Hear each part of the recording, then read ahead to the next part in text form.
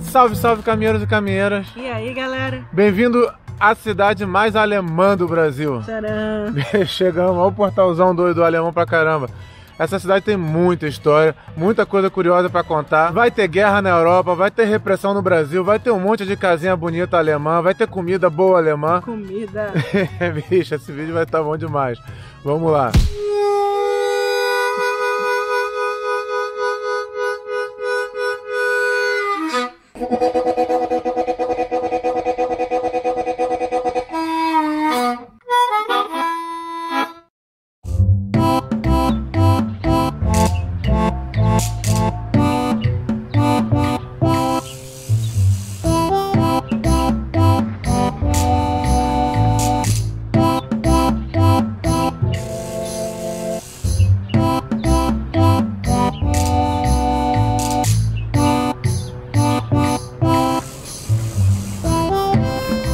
A gente está passando uns dias em Blumenau e a gente aproveitou para vir hoje conhecer Pomerode.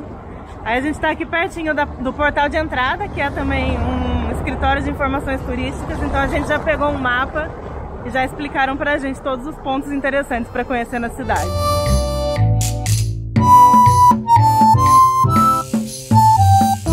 E já deu pra ver um monte de casinha alemãzinha, assim. Já no comecinho. Mas tem umas casas bem mais doidas que a gente vai ver daqui a pouco.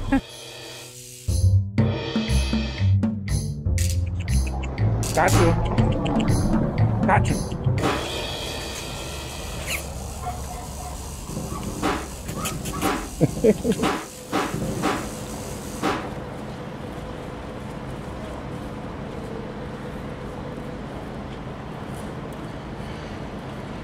E por que Pomerode é a cidade mais alemã do Brasil?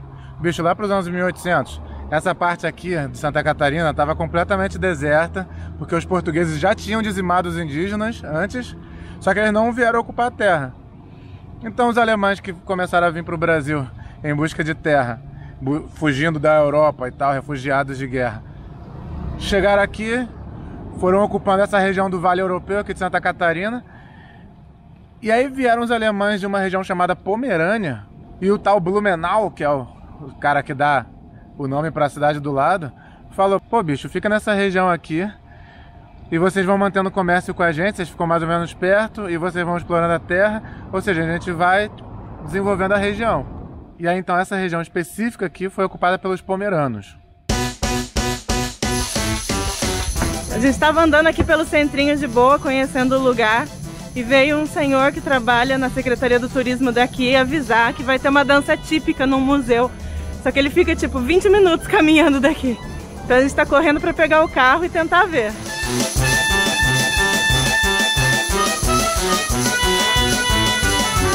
Que fofura! Ai, meu Deus! Oi.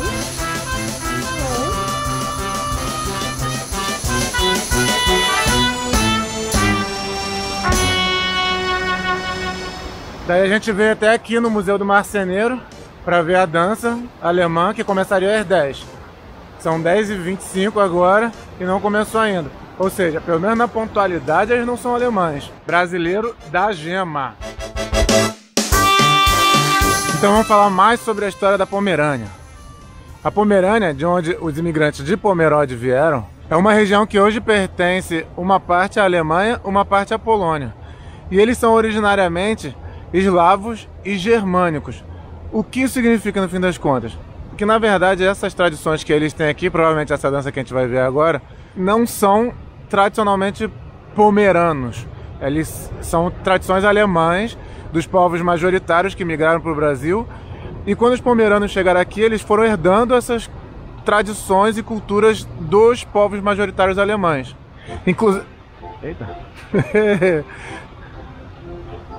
Inclusive os pomeranos nem falavam alemão. Tipo, quem tá atento no vídeo percebeu que no começo tava lá a plaquinha Willkommen e do outro lado a palavra em pomerano, que é uma língua diferente. Essa apresentação aqui hoje é uma ação para lembrar as pessoas de visitarem os museus da cidade, porque muita gente acha que não tem nada funcionando por conta da pandemia e os museus acabam sofrendo muito com isso, né? Então eles estão fazendo essa gravação para a TV local E bem, autorizaram a gente a filmar também.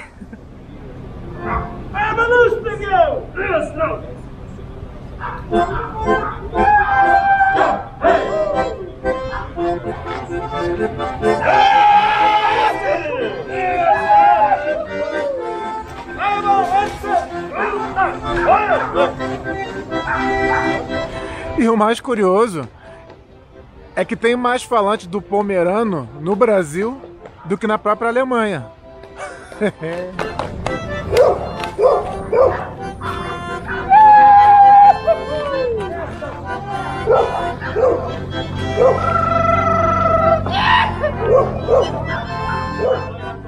Eles são o grupo folclórico alpino-germânico. O que está escrito ali embaixo no estandarte é o Schuplatter Group, que é uma dança que eles fazem.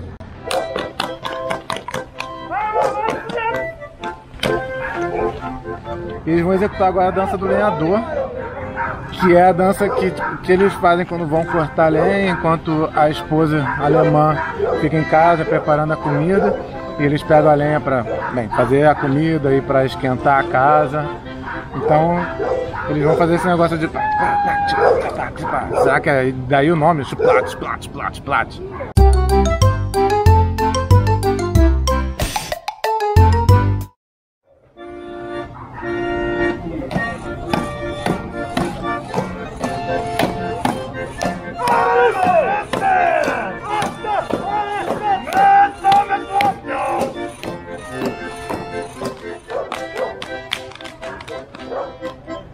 Acho que agora eles conseguiram cortar a lenha, levaram pra casa e tá comemorando com a esposa, né?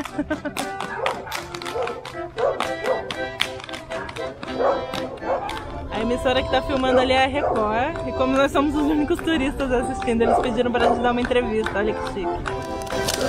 Vai muito legal, muito bacana, parece que a gente tá na Europa, né? A gente olha aqui, vê a casinha alemã no fundo, o pessoal cortando lenha. Muito doido mesmo. A gente só veio conhecer a cidade e avisaram que ia ter essa dança, a gente veio ver. O povo da cidade é muito simpático. A gente vai andando na rua, as pessoas vão dando bom dia e tal. Todo mundo quer mostrar a cidade pra gente. O pessoal convidou a gente para ir numa outra apresentação, que ia ter num outro museu. Mas justo hoje a gente tá com horário, então a gente vai passar ali, comer, porque a gente tá mais com fome do que com pressa para chegar em casa. E talvez comer mais depois, tomara. Quero comer, porque aqui é comida, vale europeu, vamos comer, pô. Quando o assunto é comida, a gente resolve rápido. Fomos na padaria ali, aquela que estava no vídeo, com as estátuas. Compramos um pão com linguiça blumenau, que desde Curitiba, aliás, desde antes, no Paraná, a gente está comendo. Em cada lugar as pessoas falam, ah, daqui é melhor, daqui é melhor. Vamos provar daqui também, é boa. A de Pomerode parece que é tipo clássica daqui, né? Eu cheguei na padaria, me dá aí o negócio que é mais famoso de vocês. Ah, o pão com linguiça blumenau. Isso mesmo, o meu é com queijo. Queijo prato. Nhame. Nhame. Nhame.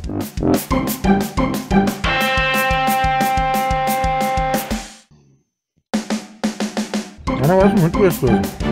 Linguiça blumenau é um negócio muito gostoso, gente. Como a gente só tinha comido em casa até agora, a gente tinha comido fria, porque, sei lá, era bom. Mas esse aqui tá quentinho, talvez seja o jeito certo de comer. A gente parou aqui no posto de combustível, porque o golzinho tava de marra, com a luz do freio acesa e tal, botamos o óleo lá que ele tava querendo. E aqui do lado tem combustível pra gente. Olha aquilo ali, é tudo torneira de chope. Ai, como eu queria tomar umas, várias, muitas. E não ter que dirigir, nem usar máscara. Vem, sai pandemia, show! A gente começou o vídeo num portal lá no começo da cidade, pra quem vem de Blumenau. E esse aqui é o portal pra quem vem de Joinville. Ou seja, a gente atravessou a cidade inteira só pra mostrar o portal aqui no vídeo, pô. Aí, tá vendo como os gordinhos tratam você bem? Não precisa nem sair do sofá, ver tudo da cidade já. Vamos pro próximo lugar interessante agora.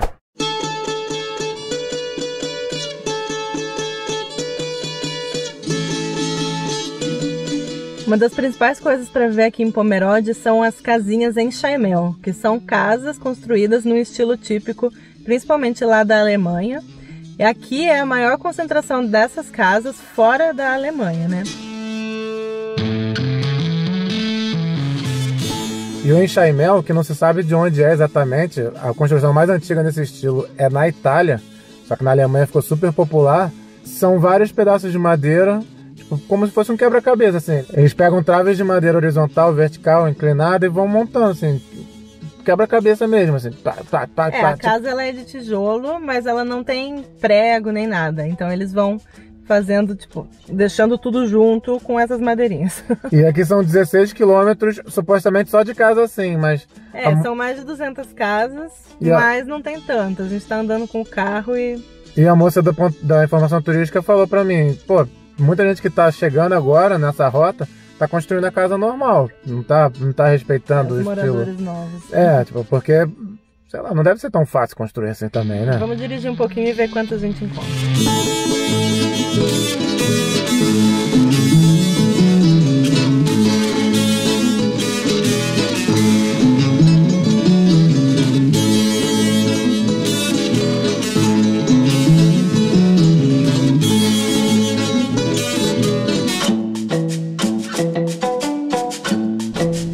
Tá tão difícil de encontrar as casas em enxaimel que a gente tá... aquilo ali não.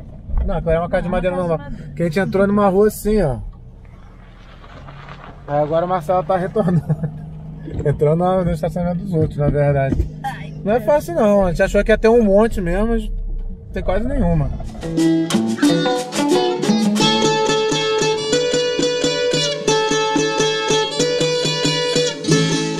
Aquela casa ali é híbrida, né?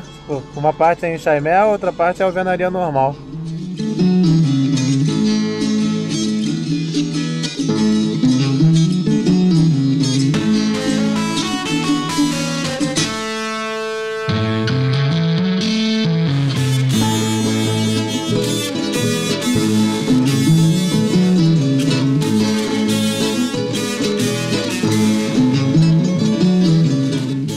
Essa aqui é a casa da família Siewert, que ela é meio que tipo a mais distante aqui na rota do enxaimel. É enxaimel que fala? E nela você tem a opção de entrar para fazer visita, ver a casa por dentro, saber a história da família. Tem outros tipos de visitação. E eles têm uns produtos que eles vendem lá atrás. A gente vai lá para ver. A lenha. Esse processo aqui ele é igual a um século atrás. Desde o meu avô, meus pais. Agora nós estamos fazendo isso aqui. Claro, meus pais ainda estão aqui.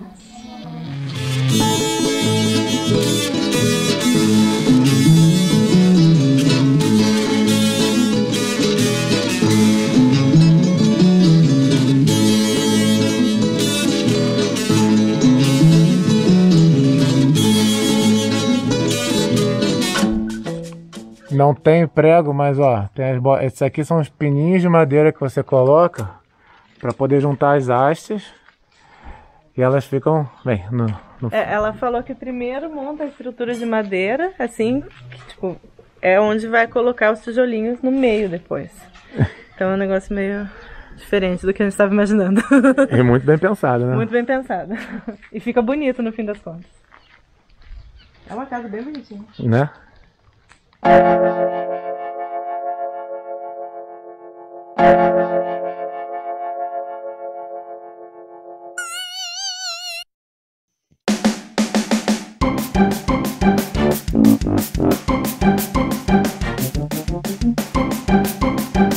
Foi um passeio bem alemão que a gente fez hoje. Mas poderia ter sido mais alemão ainda se não tivesse sido a repressão de Getúlio Vargas na época da Segunda Guerra Mundial, né? Tipo, todo mundo ficou contra a Alemanha. E Getúlio Vargas, no Brasil, começou a proibir a difusão da cultura alemã. E o que isso implicou? Que foi proibido o alemão nas escolas, lá em Pomerode, no Vale Europeu aqui. Foi proibido festa, foi proibido falada, Alemanha, todas essas coisas assim. E isso deu uma segurada no desenvolvimento da cultura alemã no Brasil. Bem, não é uma cidade tipo super alemã, mas tem as casinhas, as famílias estão lá ainda. E a gente foi na casa da família Siewert, que vocês viram aí no vídeo. E compramos um monte de comida gostosa. E essa linguiça aí? Essa é a linguiça Blumenau, já que a gente tá do lado de Blumenau, né? Gente, vocês não têm noção de como essa linguiça é boa. Ela derrete na boca. A mulher explicou que ela foi feita, tipo, ontem, anteontem. Ela tá muito fresca, muito gostosa. Cadê ela?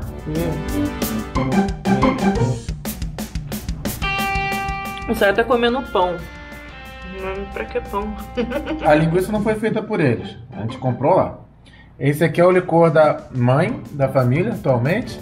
Licor de figo que ela faz das folhas do figo. Isso aqui é o tal do mousse, que a gente mostrou aí no vídeo sendo feito. Mousse, também chamado de chímia, também chamado de geleia. É, mas é uma geleia feita de cana, caldo de cana e a fruta... banana e laranja, essa aqui especificamente. Desculpa se vocês não comem com queijo aqui em Santa Catarina, mas eu gosto. E falando em queijo, a gente comprou esse aqui que tava junto, na verdade. Agora a Marcela já tá comendo, mas tava junto. E são 4 queijos diferentes. Um no vinho, um defumado, com ervas e um normal. Esse aqui a gente é normal, né? Não sei. Normal. A gente tá comendo tudo. Tá super gostoso.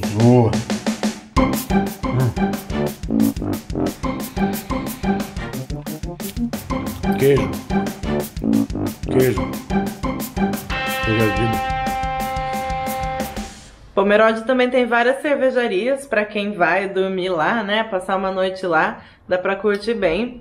Eu tava dirigindo, então fazer o quê? Mas vocês já viram cerveja suficiente no vídeo anterior que foi de Blumenau.